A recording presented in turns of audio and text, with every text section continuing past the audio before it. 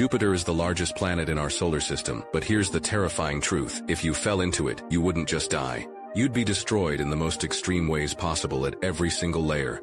Let me walk you through your final descent. First, Jupiter has no solid surface to land on. It's a gas giant made almost entirely of hydrogen and helium. So you're not falling onto anything, you're falling through it.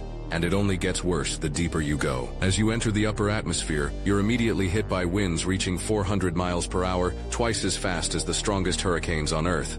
The temperature here is negative 230 degrees Fahrenheit. You'd freeze instantly while being ripped apart by the wind, but let's say you're in an indestructible suit and keep falling. About 20 miles down, the pressure starts crushing you. It's now 10 times Earth's atmospheric pressure and climbing fast.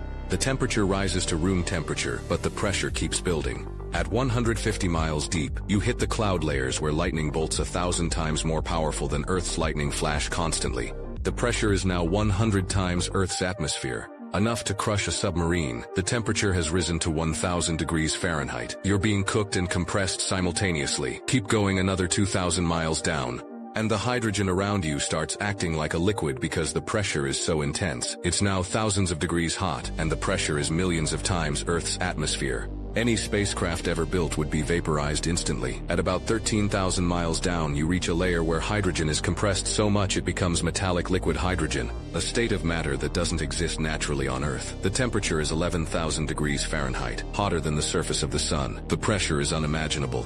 Finally, at Jupiter's core, the pressure reaches 45 million times Earth's atmosphere, and temperatures hit 43,000 degrees Fahrenheit. If anything was left of you, it would be crushed into atomic particles and superheated into plasma. Your entire journey from the cloud tops to the core would take about 12 hours, and you'd be dead within the first 60 seconds.